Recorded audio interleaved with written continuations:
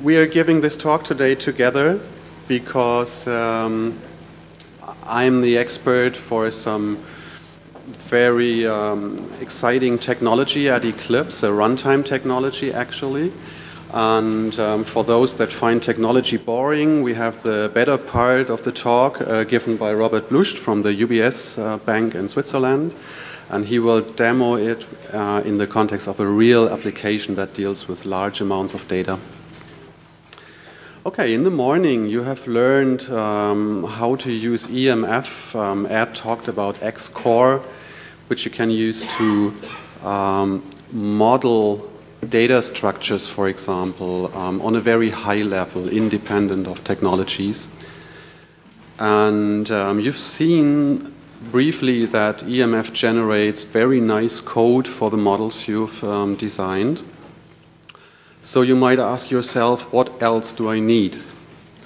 But believe me, when you start to use this cool code and these cool models, and you want to build a real application out of that you operate in an enterprise with large amounts of data, with many users and concurrent processing and all these things that are relevant on a large scale, then there are missing certain pieces like scalability, so dealing with really, really huge models, transactionality, threat safety, the ability to query remote servers, and all these technical things that are really orthogonal to the business modeling layer. And the CDO Model Repository tries to help you with all these challenges. So let's first have a look what are really the problems with a traditional approach of using EMF applications with XML file-based persistence. There's a number of problems. You don't have to read all this. The most important ones are probably you don't have transactional safety. Yeah.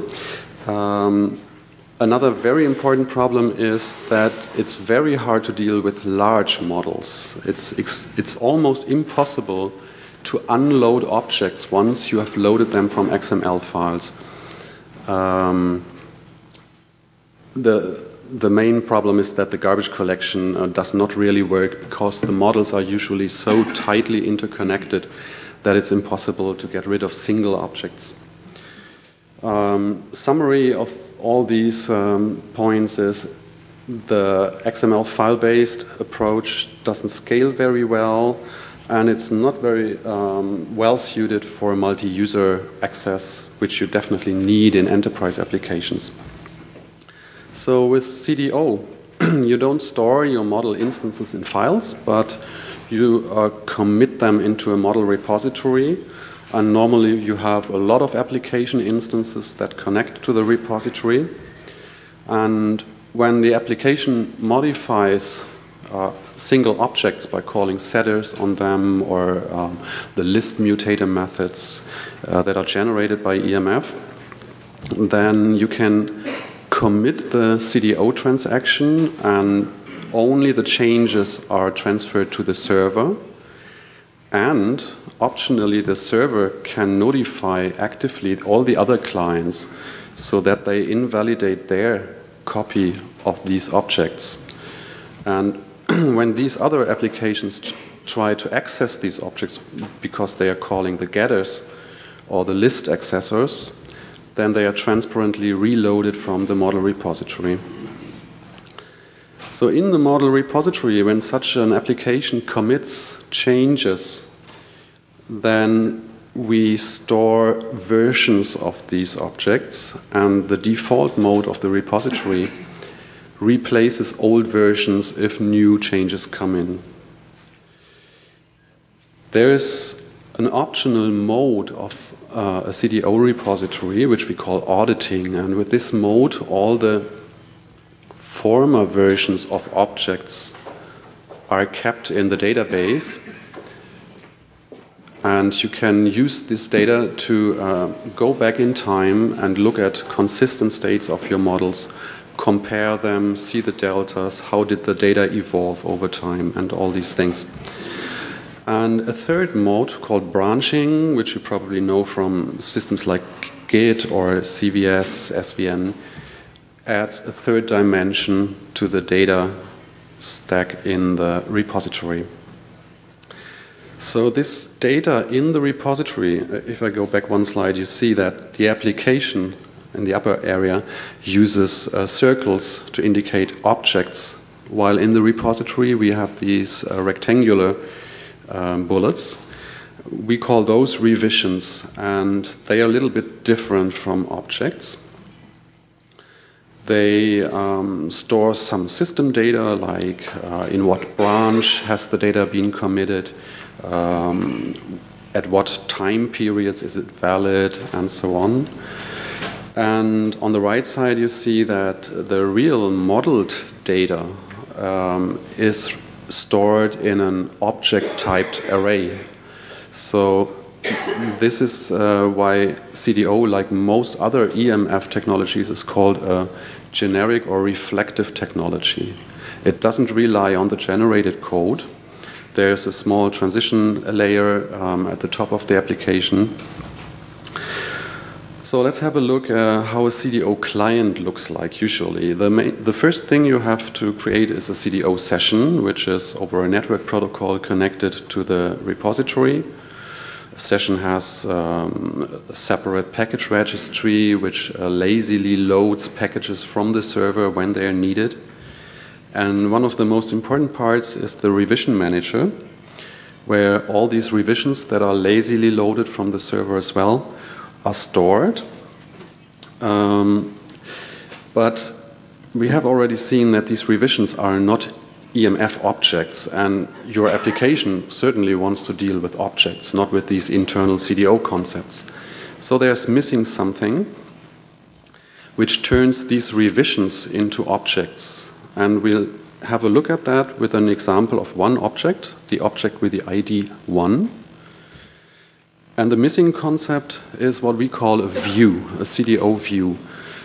A view looks to a certain branch in the repository at a certain time and selects the appropriate revisions for a given object. In this case, this type of view always gives you the latest version of an object. There's a second type of view, which we call an audit view, and you can configure a timestamp into this view, and then it selects historical revisions and shows you a consistent historical state of the object graph. The first two views are read-only. You cannot call setters on the objects. When you want to change the model, then you must open a transaction, which is also kind of a view, and also shows you always the latest state in that branch. But when you call a setter on this object here,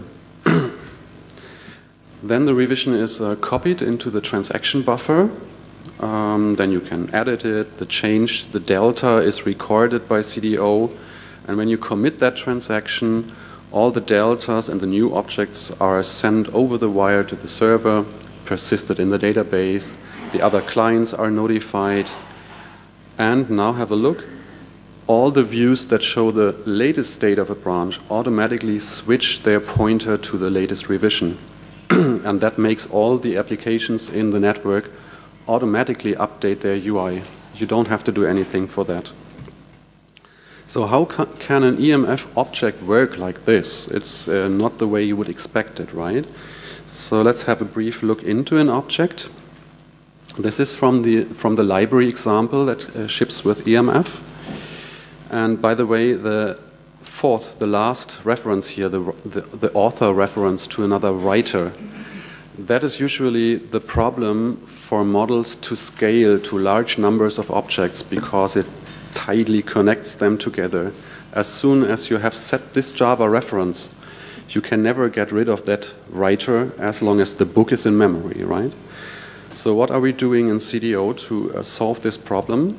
We use a generator property to simply cut out all the fields from the generated classes. That property is called reflective feature delegation.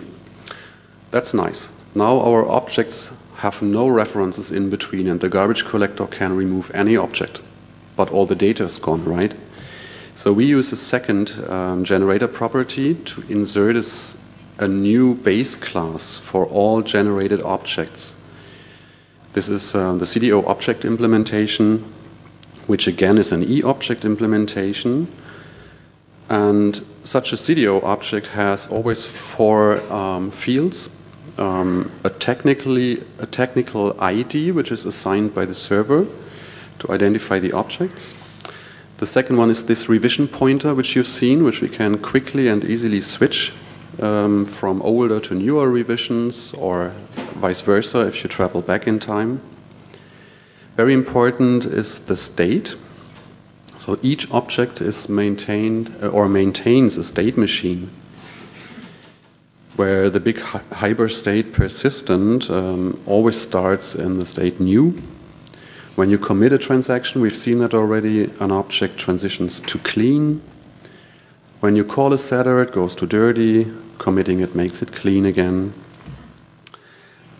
This is the event which we've seen on the very first slide. When the repository notifies other clients, then these clients change the state to the proxy state. And when a getter is called, it's loaded and goes back to clean. It's obvious that when you have applied local changes to an object and this remote event comes in, then we go to the conflict state.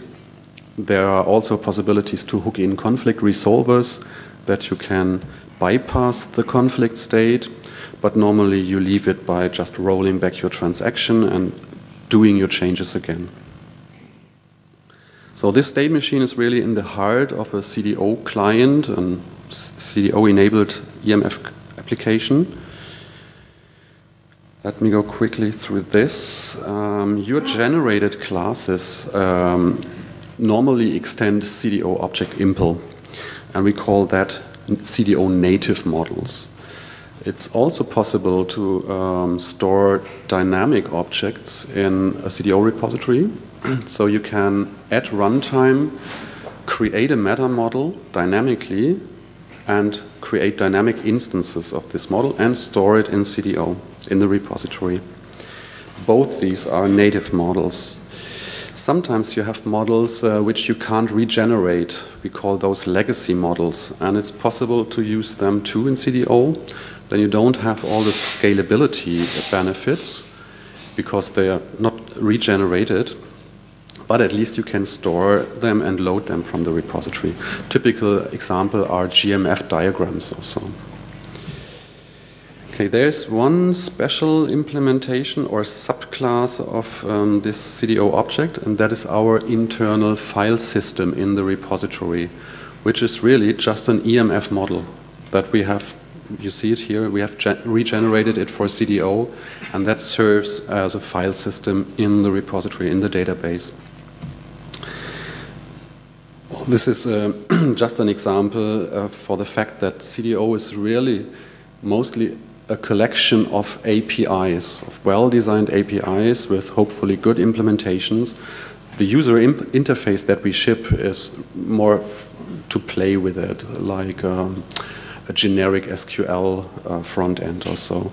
But the focus is on good APIs and efficient and stable implementations. There are some new additions to the CDO framework. For example, you can cluster your servers. By the way, I didn't mention that the databases don't have to be relational databases. We have adapters for object-oriented databases, NoSQL databases, in-memory databases. That's very flexible design there. You can cluster multiple repositories for server-side failover reliability. And you can even create offline replicates of server repositories to shield you against network failure.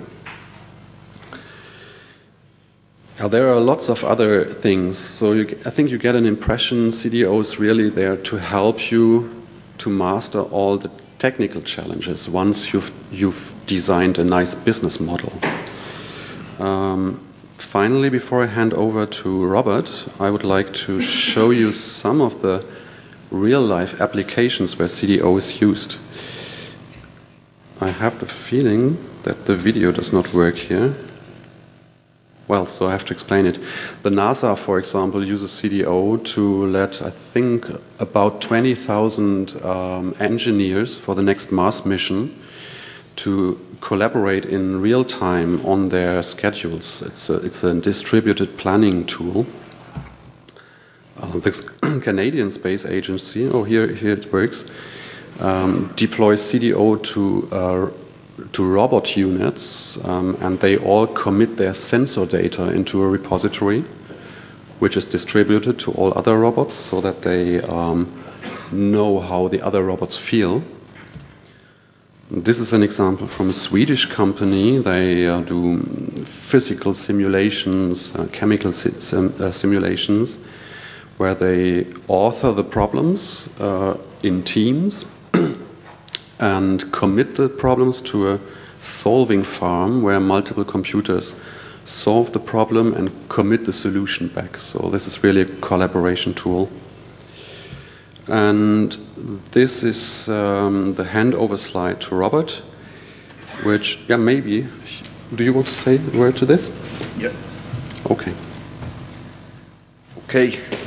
As Eike mentioned, I'm working for UBS as an IT architect. I'm not responsible for business application or client-facing application. I'm responsible for the whole tool chain supporting the software development lifecycle. We're a big organization.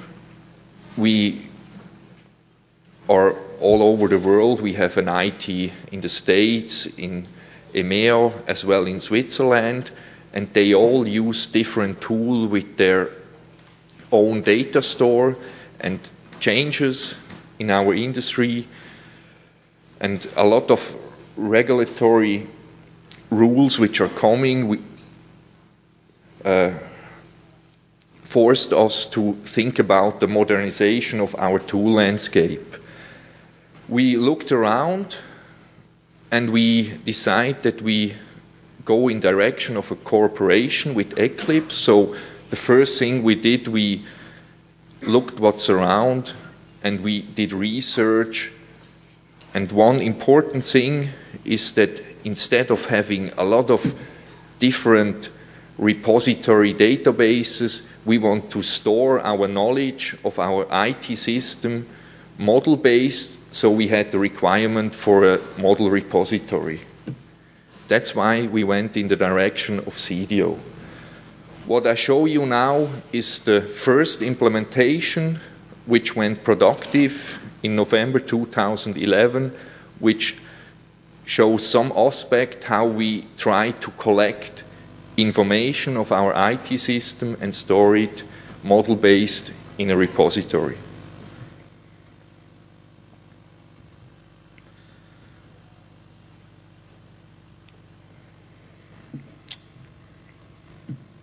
Sorry. Okay, as I told you, we try to capture all enterprise relevant assets and store them as model. All those information are stored in different legacy systems. For example, we have an inventory which is totally disconnected from the daily work of our IT employees. This inventory stores all our IT assets, how our system is decomposed into subsystems. Another thing is that we have responsibilities. For example, each part of the system has an assigned architect or has assigned lead developer. Those information is stored in a different system, and we try to bring those information together at the end to provide a holistic view of our IT landscape. The current state, we are productive since November 2011. What we did is mostly set up the development infrastructure with continuous integration. So we use Maven and Tycho for our builds, and we use Jenkins as a continuous integration server. Our CDO repository runs on a Solaris server, and we use Oracle as the data store where we store the data for the CDO repository. We developed the client provisioning via a UBS-specific installer, and for the update for the client, we use the P2 update site mechanism. Currently, we have 3 features available: the UBS component model, which describes our application architecture, then the SSP artifact model, which we do reverse engineering for all artifacts we found on our mainframe. All the important business application, the end-of-day processing, the end-of-month processing, as well as all our customer and contract are stored on a mainframe.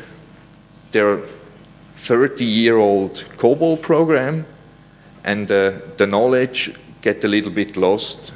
So we need to understand our system to then modernize and do new things with it.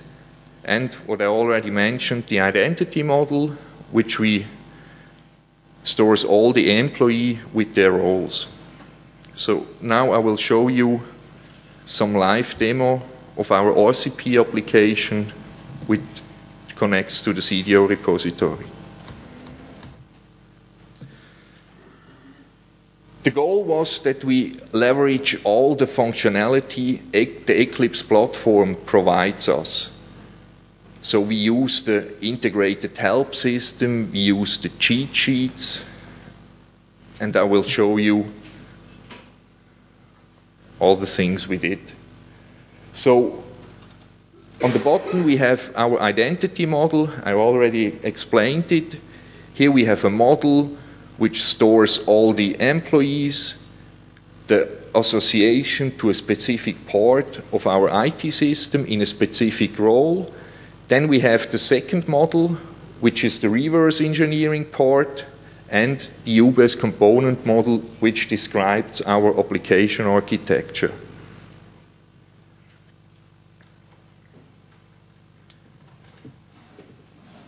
So a short overview of this UBS component model. It's a hierarchical structure, which the top level is so-called application system. The application system, on this concept, a lot of policies coming from the application architecture are defined here.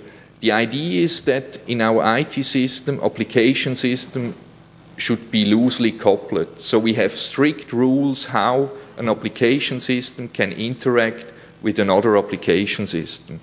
An application system can be, for example, a system which maintains all the internal employee, or another system is a system which maintains all our customers with their contract they have with UBS, or another system is, for example, a credit system which handles all the credits customers have with UBS. Then the second hierarchy, the application component group. This is a logical grouping of software components belonging to the same layer. For example, here we have a grouping of all front-end related components belonging to a system, or we have a grouping of all components belonging to the data processing for a specific system. And the lowest level, the application component, this is where the actual implementation is going on. So when we look from a role perspective, the architect, they know application system. The developer, they know application component. The problem we had in the past, if a developer implements something and needs interaction with other systems, and the information to which system the specific code belongs to, it's hard to decide if he chooses the right interaction pattern. Maybe he thinks the database belongs to his own system and he writes or reads directly into the database. This is everything possible on a mainframe system because it's on the same physical system and it's easy to have a lot of cross-system interactions.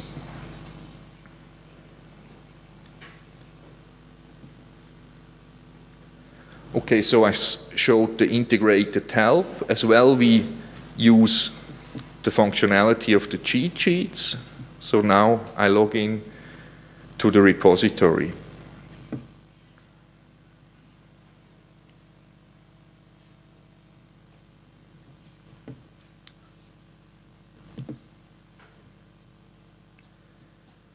Eike explained that with CDO, all the strong references get replaced by weak references. This allows us specific parts, specific fragments. This allows us to load specific parts out of a huge model. As well, on one slide, he showed the possibility of doing query on the model. So I show you here the functionality, how we can query things on the repository. I just put my name, hit enter, and it searches on the repository, and the result is my specific object where my user profile is stored.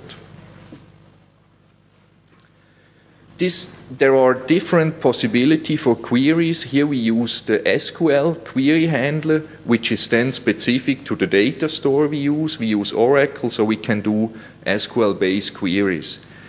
There are other possibilities which are data store independent, so we as well implemented the usage of the OCL query handler. So we have a view here where I can browse the whole application architecture model. And when I open this package, I see all application system UBS has implemented. When we look what's behind this package, we see there is an OCL query which says all application system, all instances, and I have a selection that I just want to see the application system which have assigned children. So this is quite a nice feature where we can dynamically change our user interface. So back to my user profile. We collect information from different systems. So we need somehow to mark from where the information is coming. So each object is a model element, and the model element has an assigned data provider. So we know from where the information is coming, where is the master of the information, because here we're just slave in the repository. Then we have employee-specific information. We have integrated some authorization functionality. We can assign the possibility that someone can edit a CDO resource, which is the same as an EMF resource. So I'm allowed to edit my user profile. That's why the editor is not just read-only. So I can change something.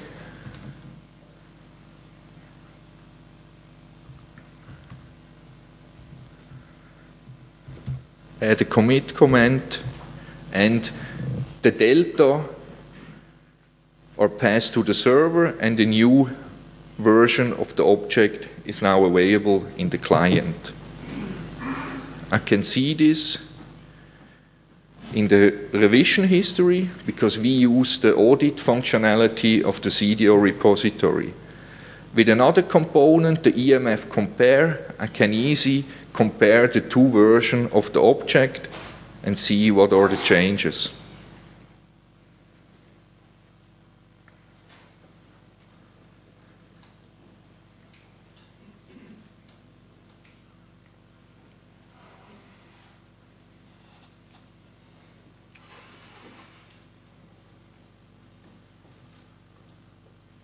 So there's the out-of-the-box EMF compare editor, and I see that I changed my name, Robert, to my nickname.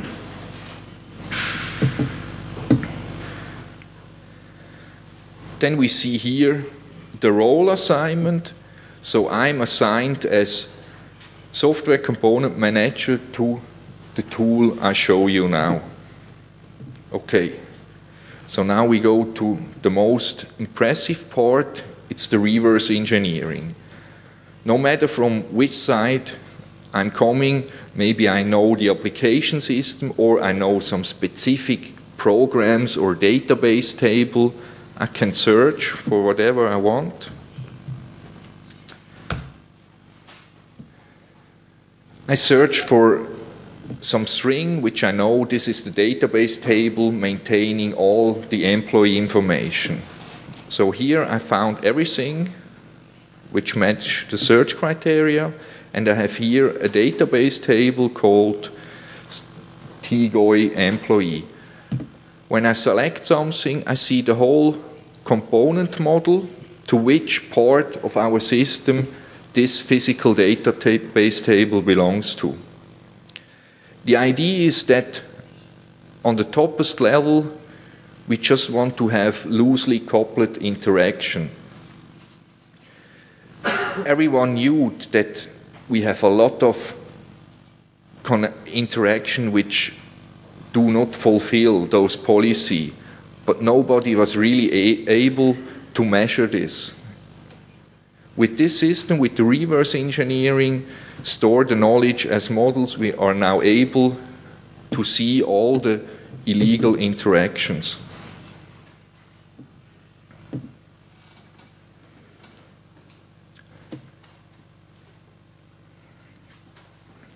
I see here all interactions, incoming connection to this system, as well as outgoing connection to this system. Everything which is marked red or illegal interaction. We want to know how the situation looks today, as well how it looks in the past. So we can compare easily to states in the past and see how the trend of those interactions is.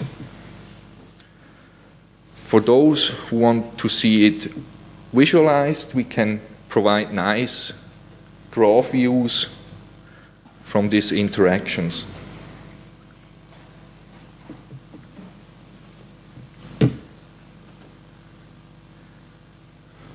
We can filter for a specific system, for example, our partner and contract management system, and we can drill down and see all interaction this system has with our specific system storing the employees.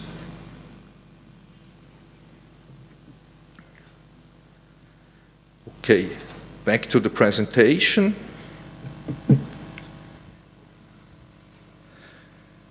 Important or interesting matrix. The component model, we have around 25,000 objects with 50,000 references.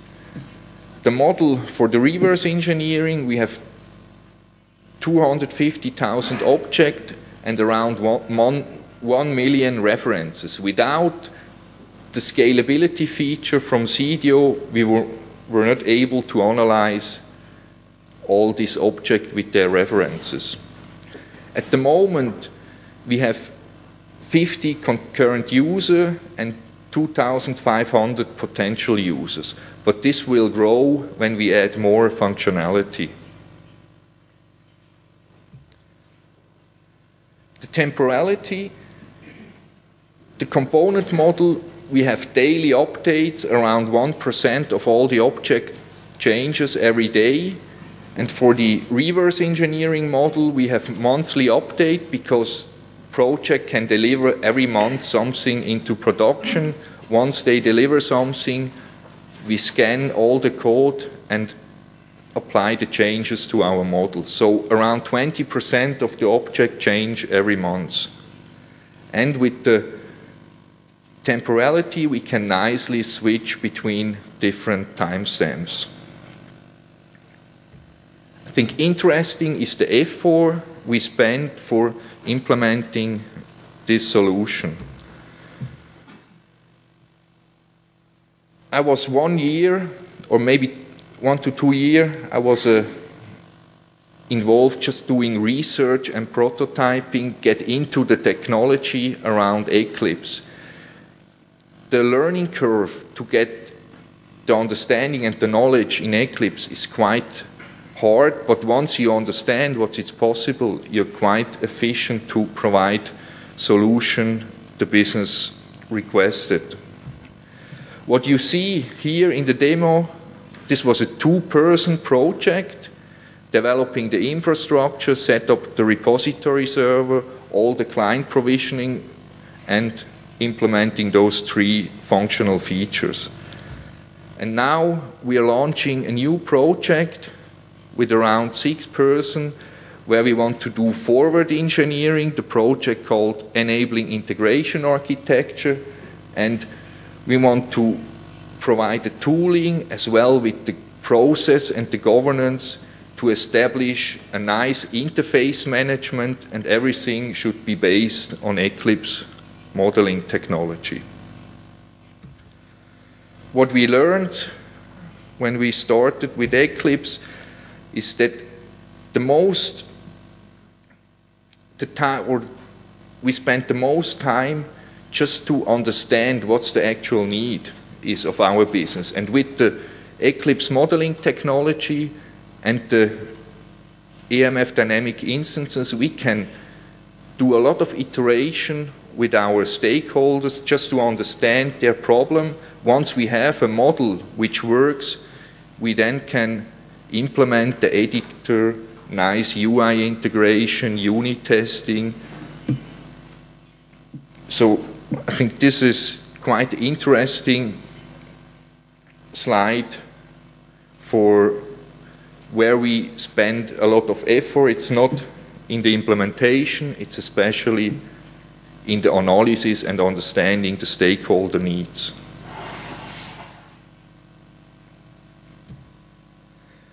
So since 2 years, we are looking what's going on in the Eclipse community, and features UBS is interested is especially the model evolution.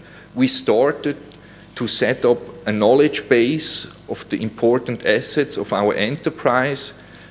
We have developed our models, and there will be some changes in the model, so we need the possibility to add changes to an eCore model and somehow adapt the current instances we have in the repository. As well, we are interested in the native UML support for CDO. When we go in the direction of integration architecture, our idea is to store reference model like the ISO 220 Swift model directly into the CDO repository. Okay, are there any questions? No questions? You're blown away. Okay, then thank you very much for listening.